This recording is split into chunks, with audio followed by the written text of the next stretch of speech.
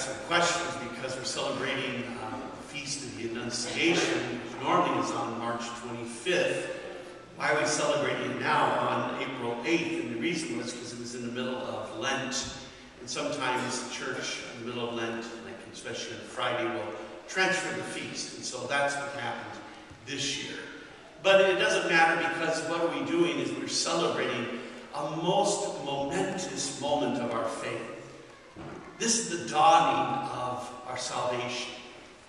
This is the moment we heard in the gospel, in the first chapter of the gospel book.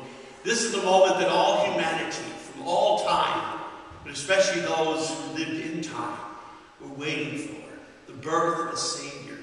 All the longing in the human heart. And it comes in this great moment when the angel Gabriel, sent by God, the name of Gabriel means God's strength, sent to God to announce this most extraordinary thing, that the Son of God would come now to take on human nature, the very thing that caused the whole wreckage of sin and human nature, now comes to take on human nature, to save all humanity for all time.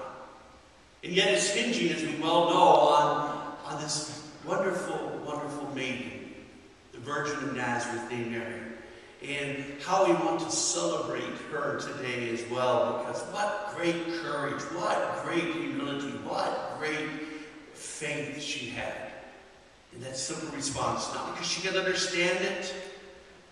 Hardly who could wrap their mind around this incredible mystery that's being told her, but she accepted it on the Word of God, given by an angel. And she said, yes, let it be done to me according to your word. I am the handmaid of God. This great moment that we celebrate not just once a year, but when we pray our rosary, we celebrate it at least twice a week in the great joyful mystery. This wonderful moment.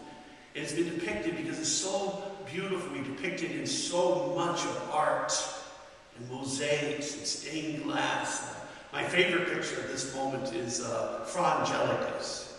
If you ever get a chance, by God's blessing, to go to Florence, never miss the Museo di San Marco, which is right across the plaza. You're standing in the front door of the Academy where Michelangelo's great David is located, along with a lot of other statues of Michelangelo.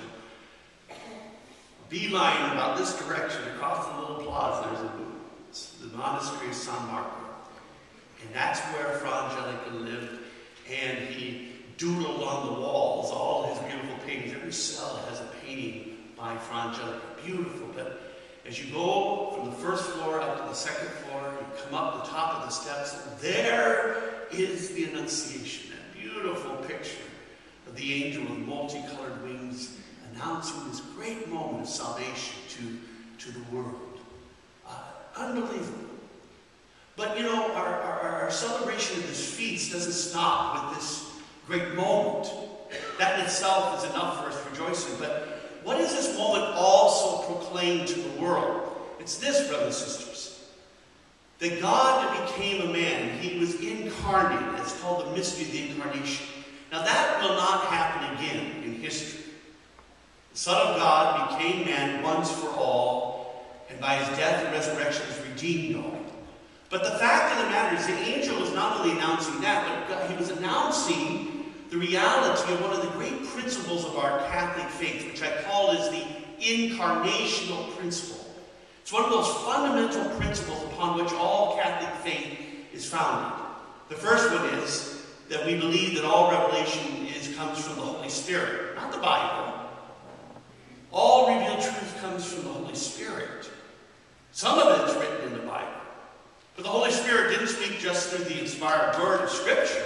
The Holy Spirit spoke in many ways. It speaks most powerfully through the magisterium, the infallible voice of the church.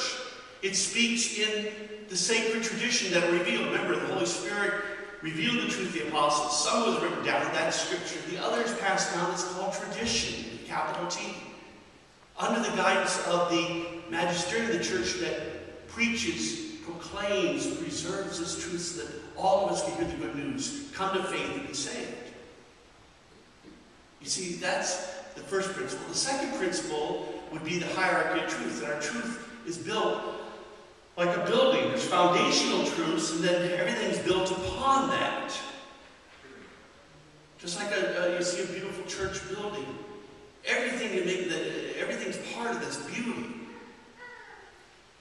But what's the most fundamental part is the foundation. And the superstructure between it, that holds everything up.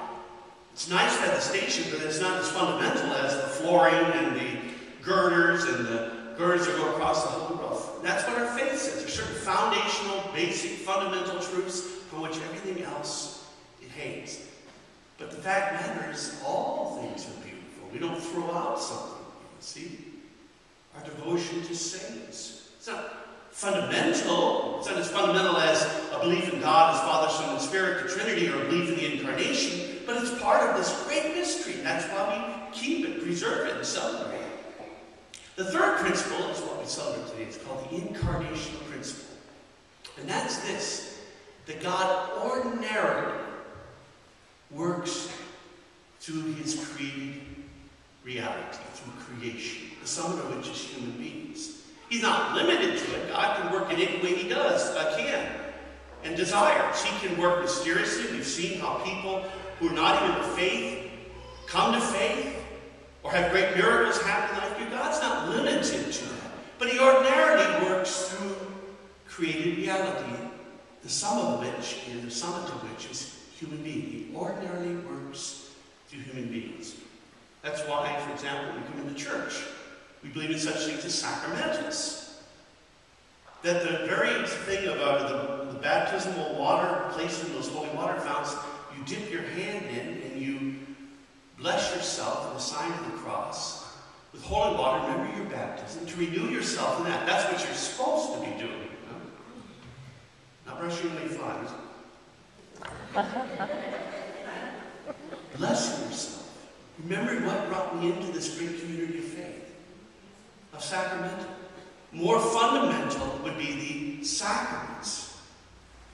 Those visible signs that Jesus left his church saying, but when we celebrate these things, we believe that God's power, guaranteed power, comes to us in such a profound way that the forgiving Jesus, his forgiveness continues to that great sacrament of reconciliation or confession. That the healing of Jesus continues in the church through the great sacrament of the anointing of the sick. And especially that the risen Savior, who died on the cross and rose, he comes to us every day in the Holy Eucharist, where bread and wine becomes his body and blood. And in celebrating this, we make present the one moment of salvation. See, he works through these things. Not limited to it, but he works ordinarily in a guaranteed way. And, brothers and sisters, he continues his work most wonderfully, most ordinarily. How else? Through us. The body of Christ, the church, of course. He means to work in me. And it's the same process by which it happened to Mary. That's why you want to pay attention to the Word. God came to Mary. You're going to be the mother of the Savior. You're going to give birth to the Savior. You're going to give the Son of God human nature. And she asked, how can this be? And we ask the same thing. God says, you're going to be my instrument of great grace and miracles to the world. What? Me? How can that be? I'm weak. I'm older. I'm a sinner. I'm not very educated. And what does the angel say? Ah, Mary, though you have not known man, it's not going to be by man's effort. It's not your doing. It's what God's going to first do to you. It's the Holy Spirit that will come upon you. If you accept the Holy Spirit, will act through you, use you. And God will take flesh and work through you. And at that moment, Mary says yes. And that's what God is waiting for you and me as his body. To say, yes, God, I'm pretty limited. I'm not moving as fast as I did before. I'm not that smart. I'm not that holy. But if you want me and you want to use me, I am the servant or handmaid of the Lord. Let it be done to me by the power of your Spirit and the power of your word. That's what God's waiting for. And that's why this feast is so wonderful.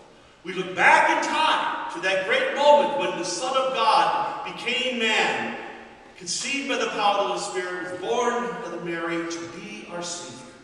But we also look here and we look to the future. God, in this Annunciation announces the incarnational principle. He wants to use the things of this world to communicate His grace, but especially us to be His instruments, so that we too now can say that God means to take my human nature and work His miracle of saving grace out there. And I just have to be as disposed, as faithful, as courageous as our dear Blessed Mother Mary would say, and let it be done. Don't know how it's going to happen, but let it be done. Amen. Amen.